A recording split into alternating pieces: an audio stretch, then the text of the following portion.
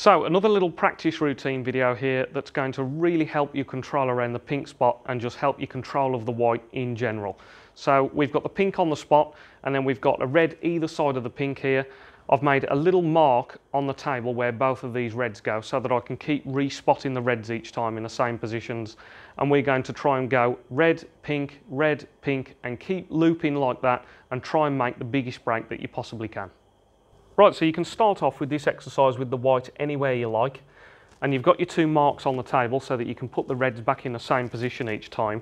And then what I think you'll quickly find in this exercise is that it's very easy to overscrew the white very slightly and then you're leaving yourself awkward on the pink, or it's also easy to slightly underdo the screw shot and then you've got a thin cut on the pink into the corner. So this routine will quickly get you much better white ball control, and it's also really good for improving your cue control overall. So let's play the first few shots and have a look at this routine.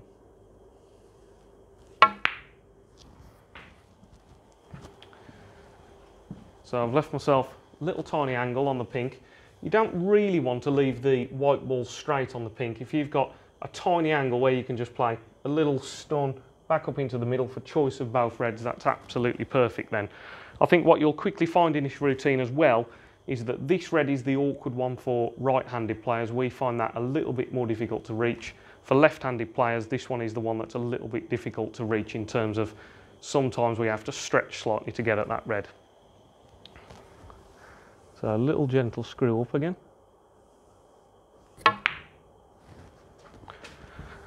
So I've left myself on both reds here. And just to highlight the point here, you'll see that it looks as though I'm perfectly on this red here, but actually, as a right-handed player, I can't reach that red at all now. So I'm going to take the other one, which is perfect for right-handed players. So little gentle screw again.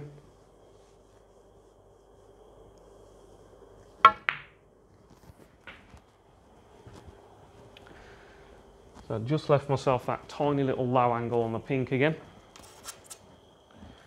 Once again, just a little screw.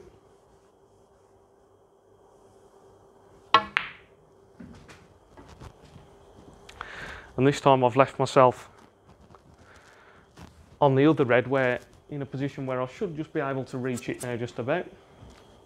So I've got slightly too much angle to just play just a screw shot without using the cushion. I'm coming a bit too close to the side cushion here, so I'm going to go off the cushion for the pink into the opposite corner.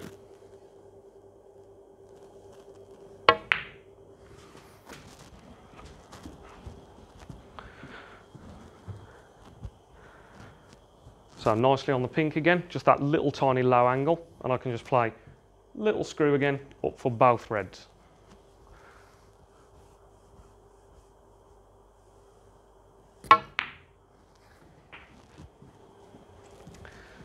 So nicely on the reds again here.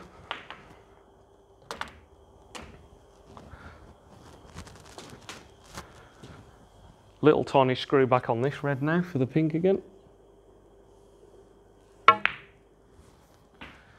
And you'll quickly get used to, as you do this exercise, how important it is to keep the white ball under really close control. If you, like I say, if you overscrew the white very, very slightly, straight away you're running out of position. The white's doing lots of miles around the table and it just makes the routine all a little bit messy.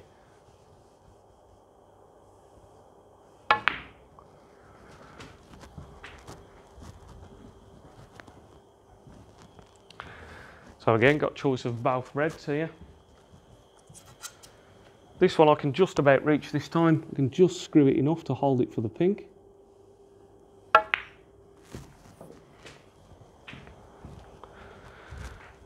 And again, I've just left that little tiny low angle on the pink for another little gentle screw up.